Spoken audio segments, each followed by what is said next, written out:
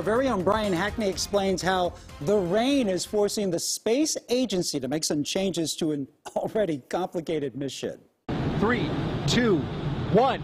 Boosters in ignition. After liftoff, We rise together. of the biggest successful rocket ever built, Now 30 seconds into the flight of Artemis 1. and a journey that took it farther from Earth than any human-capable craft on record, Orion is ready to come home. The sooner we can get them back to land, the sooner I can get my data.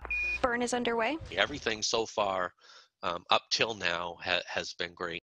It was a good burn. But the most perilous part of the trip is about to begin. You've got to point this thing in the right direction. You've got to separate the service module. You've got to deploy the heat shields. You've got to deploy the parachutes. It's got to land within inside of the recovery ship.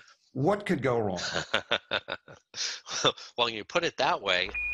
The most perilous part of the trip is about to begin. 30 seconds away from the expected start of the burn. The return power flyby on Monday sent Orion out of lunar orbit, coasting tail to sun back to Earth. The USS Portland has been practicing for recovery off San Diego, but our weekend storms have sent them 300 miles uprange to a new splashdown site off Baja. After coasting for 4 days, a perilous sequence begins Sunday morning. First, 30 minutes before landing, the service module separates from the crew module. Then, the world's largest heat shield hits entry interface at 25,000 miles an hour, the shield too big to ever be tested on Earth.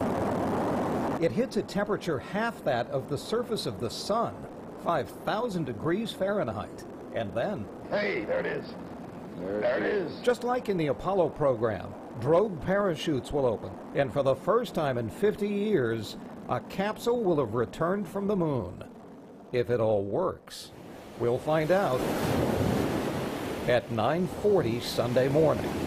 I'm Science Editor Brian Hackney, KPIX 5.